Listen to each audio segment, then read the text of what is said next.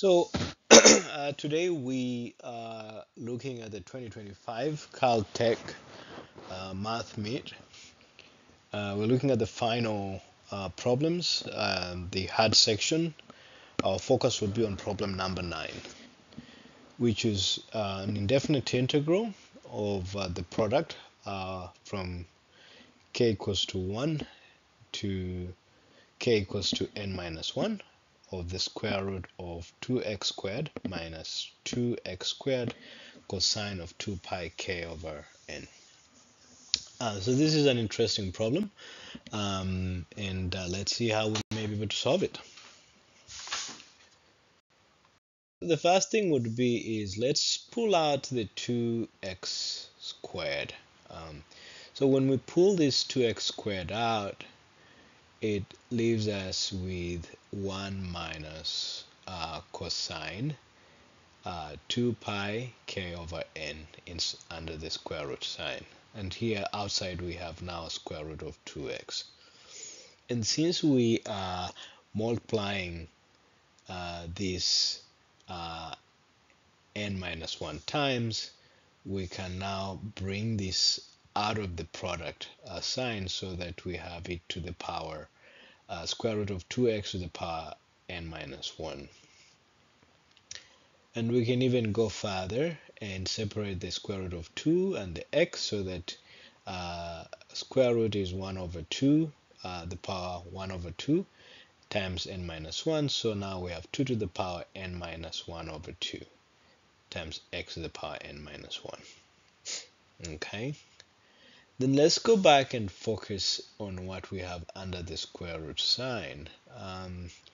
So cosine 2 pi k over n is the same as 1 minus 2 sine squared pi k over n using the double angle formalism. And so this 1 and this 1 go away. And what we have now is under the square root sign we have 2 sine squared pi k over n. Okay, we can pull the 2 out so that eventually we have square root of 2 that's out there, and we can pull that out so that now, since we're multiplying this n minus 1 times, we have square root of 2 to the power n minus 1 brought out of the product sign. And so since we have the square root here, we can take that to be n1 over 2 in the index position, the power position here. So we have n minus 1 over 2, and then we have the original 2 to the power n minus 1 over 2. This brought together would yield just 2 to the power n minus 1. And then we have x n minus 1. So focusing, our next problem now will be what is the product, what do we get when we multiply the sine pi k over n, where k starts from 1 to n minus 1. So that means we're multiplying sine of pi over n times sine of 2 pi over n times sine 3 pi over n, all the way until we have sine pi n minus 1 over n. So what do we get from that? And that is now what is going to take a little bit of our time. So the sine pi k over n can be expanded using Euler's expression or relation, so that we have under the product sign we have e to the power I pi k over n minus e to the power negative pi k over n over 2i. Okay, and so we can now pull the e to the power negative pi k over n out, and since we're multiplying that n minus 1 times, is the same as now summing the k, the I here, and then also pulling 2i out, so we have 2i to the power n minus 1. So we are summing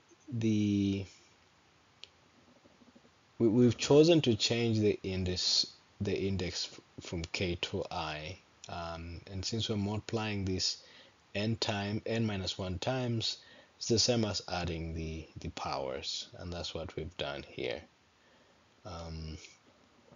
Using an arithmetic progression, so this is the same as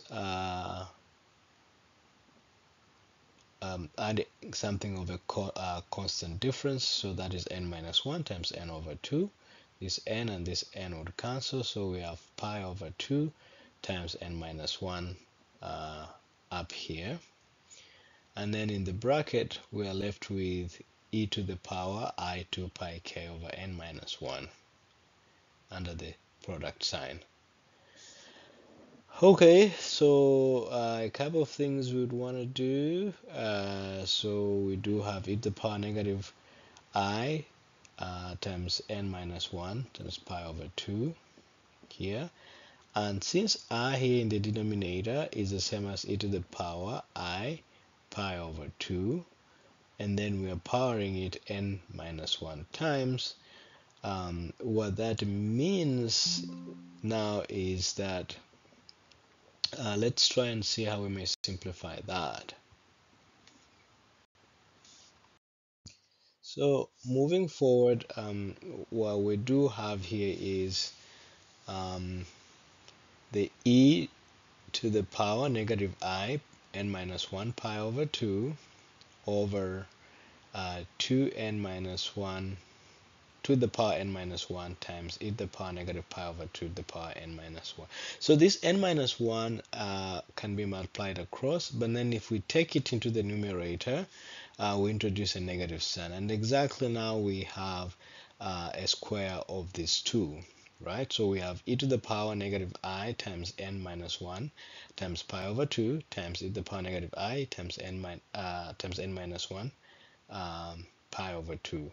This bunched together will become e to the power negative I n minus 1 pi, right?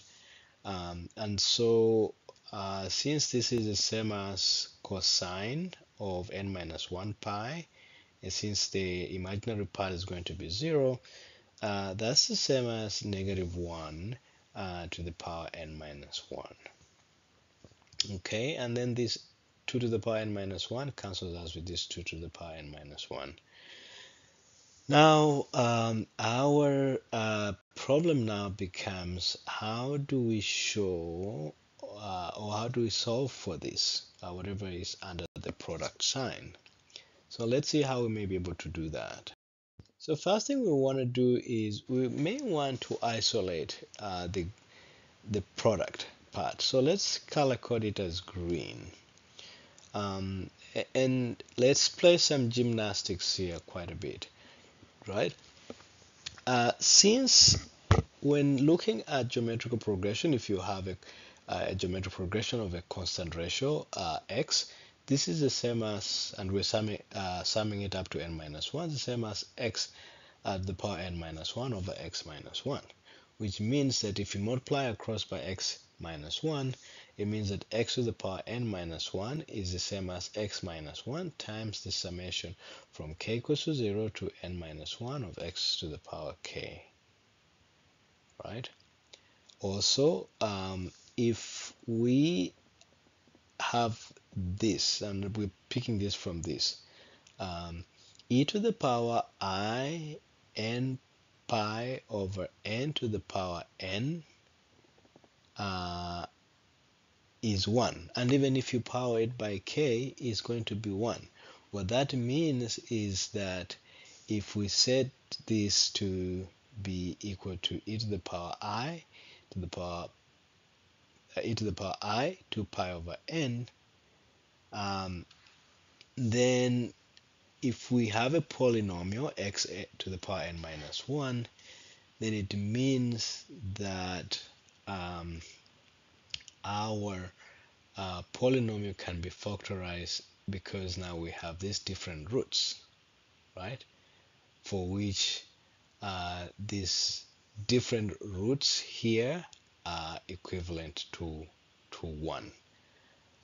Now, what that means is that we can now say that x to the power n minus 1 is the same as the product of x minus chi to the power k, xi to the power k from k equals to 0 to k equals to n minus 1.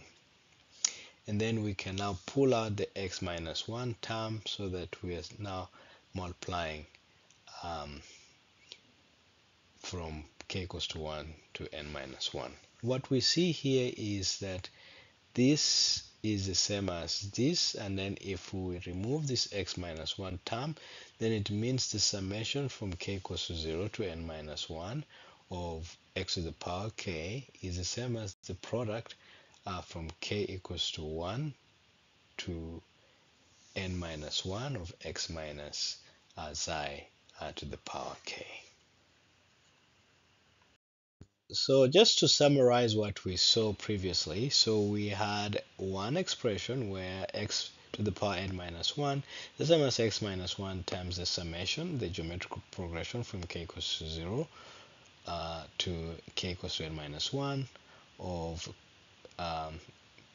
x to the power k. But also we showed that x to the power n minus 1 is the same as x minus 1 times the product from k equals to 1 to k equals to n minus 1 of x minus xi to the power k. So if we cancel the x minus 1 terms, it means that this summation is the same as this product. What if we set x to be 1? Letting x equals to 1 means that the summation from k equals to 0 of 1 to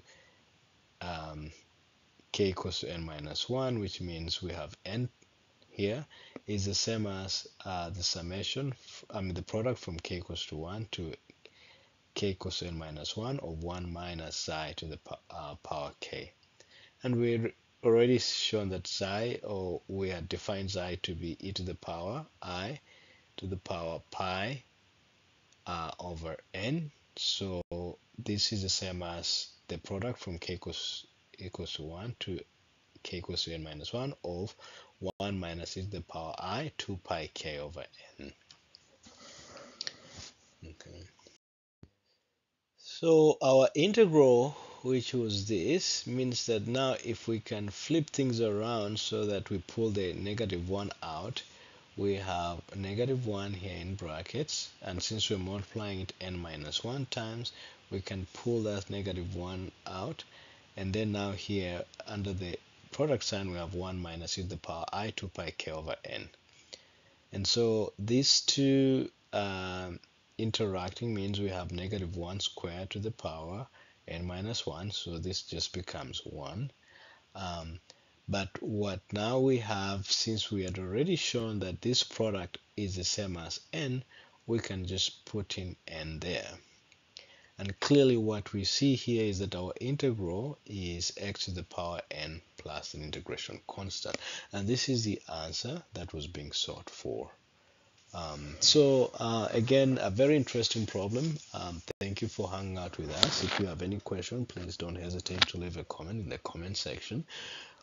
We here at Everyday Mathematics, we do love mathematics, and would like to share this passion and love for mathematics with you. Till next time, bye.